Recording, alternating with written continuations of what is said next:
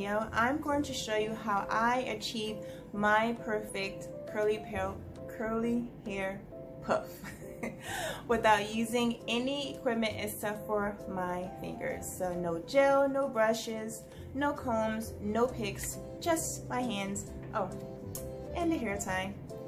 Okay, so let's get started.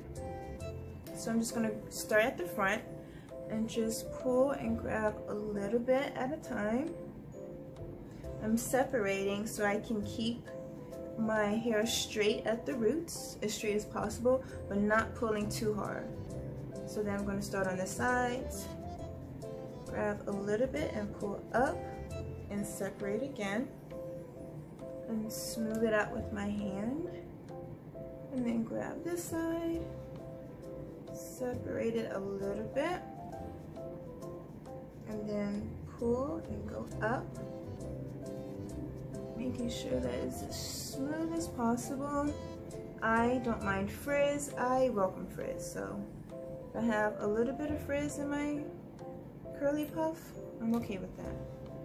Then I'm going to start a little bit at the back. I'm not going to grab the whole thing, just going to keep grabbing sections, and I'm going to pull my hair up to straighten my roots.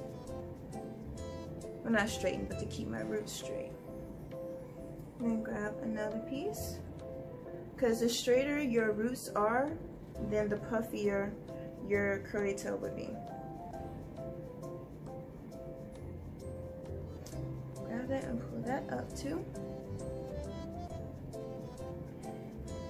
Then I'm at the bottom, split.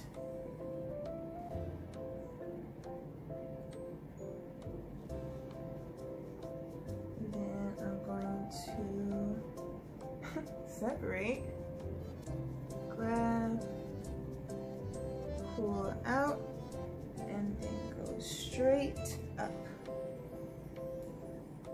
Grab this last piece, pull it out, and then go straight up, just like that. And if you can see, there are no bumps. It's nice and smooth, even in the back, no bumps, just nice and smooth. So it may look like I'm pulling my hair tight now, but once I put in my hair tie, it will get loose. Because we don't want our curly tail to be too tight. We don't want to pull out any hair. We want the hair to come out naturally and shed naturally, but not too much. So I'm just putting the curly tail around it. You can have your curly tail up here or lower. I usually like to have mine in the middle. And this is how I'm going to wear my hair for the rest of the day. Now I have a little bit more slack here. I don't want my curly tail to be too tight and pull on my hair. So I'm just going to twist and then lay it flat gently. And then put a hairpin on there. That way it's not too tight on the curly tail is not too tight on my hair. Okay, I'm going to pull and just fluff it out. This is one of my go-to hairstyles, and just want to get in a hurry, or if I took my protective style down and I'm not feeling my hair down, I'm like, you know, I'm just going to put in a curly tail.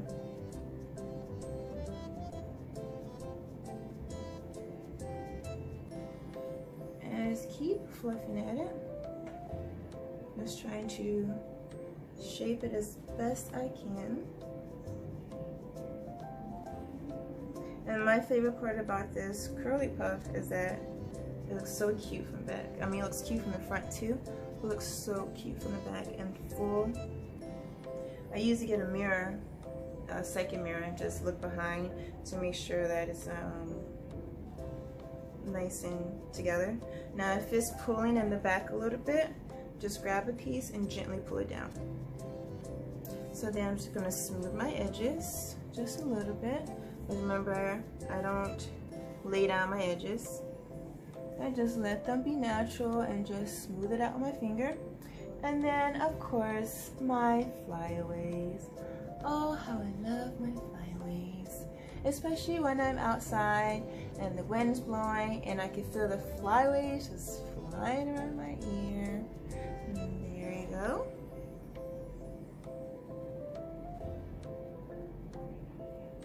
And there you go. And here it is from the back. Nice and full and cute. And the side. So this is my go-to curly puff style, only using my fingers, a hair tie, and one hairpin. Thank you so much for watching my video. Don't forget to comment, like, and subscribe, and hit that notification button. That way you know whenever I upload a video. So until next time, bye!